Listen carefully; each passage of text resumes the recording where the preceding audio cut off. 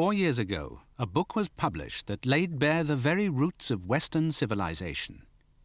It argued that the cradle of Europe, ancient Greece, had origins in Africa and the East, and that the West should recognize what it owed to black and Eastern cultures. This spring, a second volume is being published. The book is Black Athena.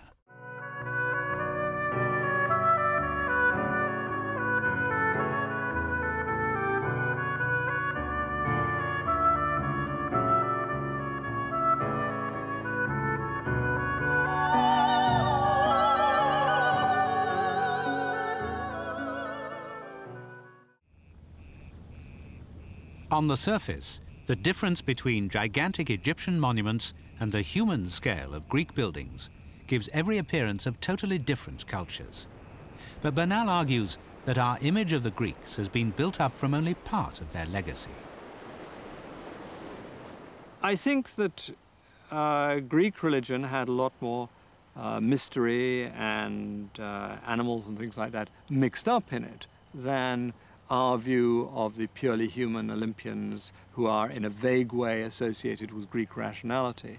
But I mean, Greek rationality was there, but it was a very small proportion. If one looks at the number of Greek texts or Greek things, most of it is dealing with religious, superstitious things which have nothing to do with rationality in that sense.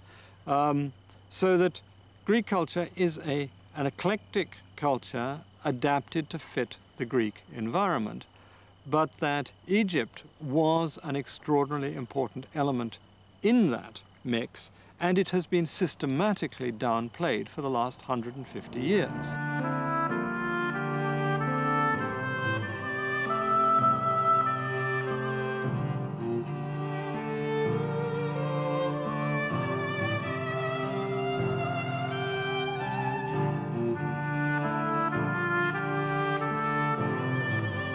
In order to understand what happened in Greece in terms of this unusual rise and unusual development, which happened so rapidly, it appears to be unique and appears to be a miracle, but there's no miracle. The miracle was the relationship of Greece to Africa.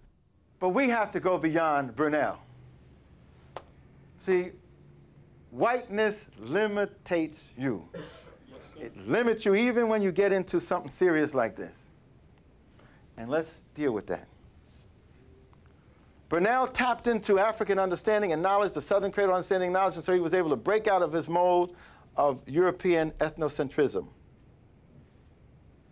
But the value system of the rightness of whiteness still impacts upon him. So he cannot make a clear statement that the Africans of the Nile were African. He's still holding on to that maybe they was kind of brown and mixed. You see, and when you get into that mixture, mixed with what? You see? If you mix anything with African, you're in trouble. You see? Because African genes are dominant genes. European genes are recessive genes. So any mixture is going to move toward Africa.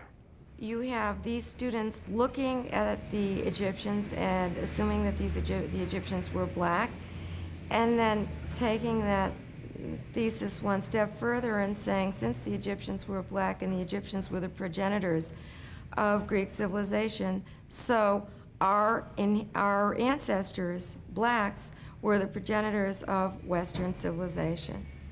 And so this becomes a very kind of useful model of history to reinforce black pride, to resupply to the black student the missing past. And then you got other pharaoh, other images. Here's brother Khepra-Ka-Ra, Senher-Waset I, again of the 12th dynasty of the Middle Kingdom, obviously looking like my brother. But here's my main man. He's got big African feet. Mentuhotep II. Now, he was on the throne 2000 BC. While he was on the throne, the Greeks didn't have a pot to pee in. The ancient Hebrews weren't anywhere around or as significant. The Romans the wolves hadn't come up to nurture Romulus and Remus. Europeans wasn't doing a damn thing. And this brother was sitting on the throne. And I guess he decided, you know, just for kicks, he wanted himself pictured as black. I would just like to draw the attention of people that black in statuary in ancient Egypt doesn't mean black skin. It means fertile, alive, as opposed to reddish or yellowish, which is the color of the desert and the lack of fertility. So whenever you see a statue being painted black, it means that it is a hope for revival, that it is alive, not at all that it is black-skinned. I think the ancient Egyptians would have had a fair amount of amusement out of this debate as to whether they were black or whether they were white.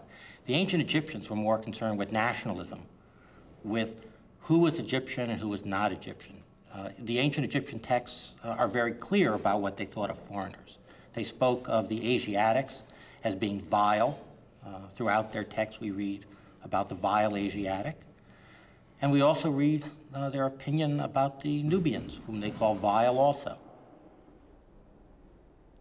In the Cairo Museum, models of Nubian soldiers are painted black, in contrast to models of Egyptians who are colored a reddish brown.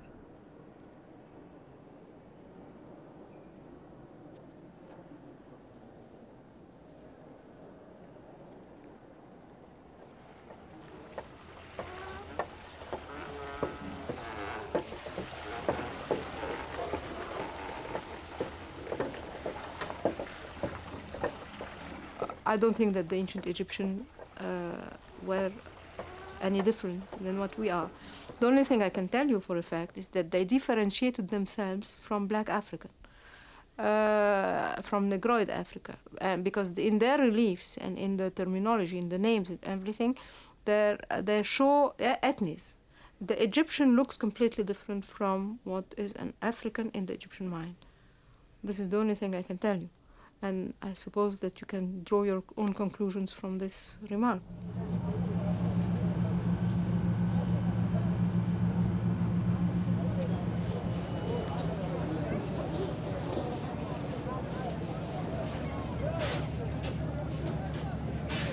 I don't believe that race is a very useful concept, as I say in my book.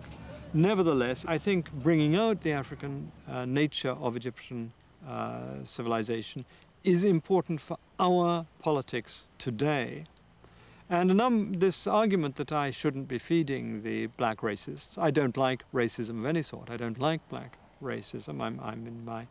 I believe in the cultural creativity of mixture and but I'm much less frightened of giving ammunition to black racists than I think orthodox classicists should be of giving ammunition to white racists, because I think white racism is a far more present and acute danger to our society today than black racism.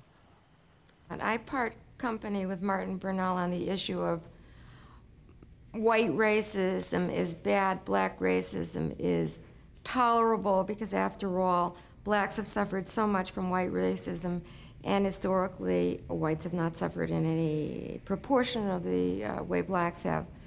Racism in any form is counterproductive. It's also disgusting. I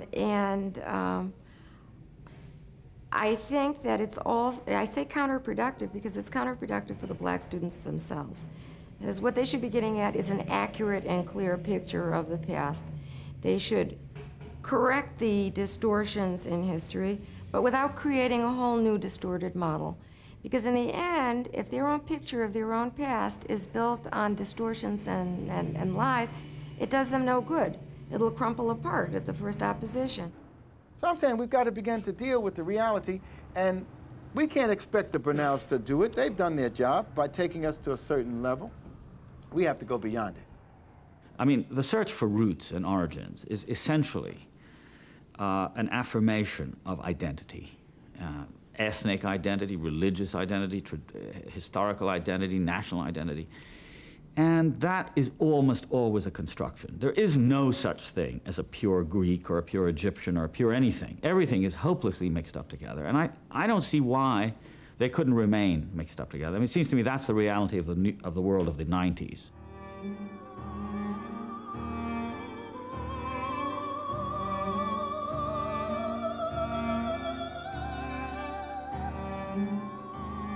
should we be actually concerned about who the Greeks were by blood, or should we be asking about how they constructed their own past? I actually think to even ask the question, who were the Greeks really? Were they black? Were they Jewish? Is to fall into a racist trap. What we've got to do is abandon altogether these myths of ethnicity, myths of ethnic origin, and we have to abandon both the myth of the Aryan origin and the myth, which he's trying to replace the Aryan model with, of the Egyptian Semitic origins of the Greeks, and ask why their ideology works how it does. What are these myths actually saying?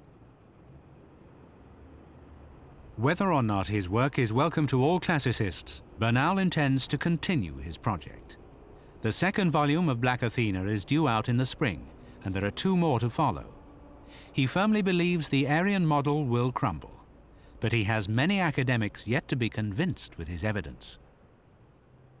There are lots of very interesting new ideas and approaches in classical studies about the place now. Some are motivated partly politically, partly by other current interests in racism, feminism, whatever it might be. They all make their contribution. They're all, most of them at any rate, a good deal less hot-headed than they might have been a generation or so ago. And they all help. But if we say to ourselves, yes, of course, we realize that each generation takes its own view of the past, or each faction in each generation will take its own view, the honest scholar ought to be able to make some sort of allowance for that. And one hopes that the common view which emerges will take allowance for that, and one can recognize, as one does, that is a feminist work, that is an anti-racist work, this is a structuralist work, this is a Marxist work, and so forth, and make due allowance. And that the single-minded who write these sort of things are making their points, no doubt, but they're not making such a major contribution to our proper understanding as they may imagine. Well, I think that the accusation has often been leveled at me, and I'm sure it's been thought by many other people, that if I accuse other scholars of being influenced by their times and by their social backgrounds, I myself must be equally influenced by them. And I think that there's some truth in this accusation, but my defense against it would be that my version is closer to the traditional version held for the last 1800 years or more, last 2000 years. And I think that the Aryan model is more of an aberration than mine.